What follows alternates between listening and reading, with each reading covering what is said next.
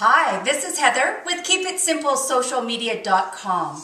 And earlier this week I suggested you might share with your friends some of your favorite cocktails or family recipes around Christmas time. So today my social media tip is one of my favorite cocktails, and during our open house this weekend we will be serving the Ho Ho Ho. To make the Ho Ho Ho, you first need to have some champagne glasses, a bottle of champagne, a bottle of Cointreau liqueur, as well some cranberry juice. I like to use a garnish of frozen cranberries and then a little twist of mint leaf.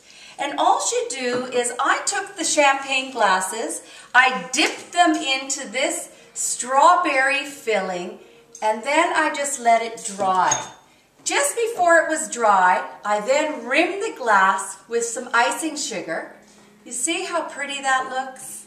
And then you take your champagne, pour about 3 ounces into the glass, and if you tilt the glass, it makes it a little easier. And then you add about 1 ounce of Cointreau on top. Then go ahead and add your cranberry juice, about 3 ounces. And then it's really nice if you finished it off with a little garnish. Couple of cranberries, I use frozen cranberries, and then a little mint leaf. Just makes it smell and look almost like a holly. This is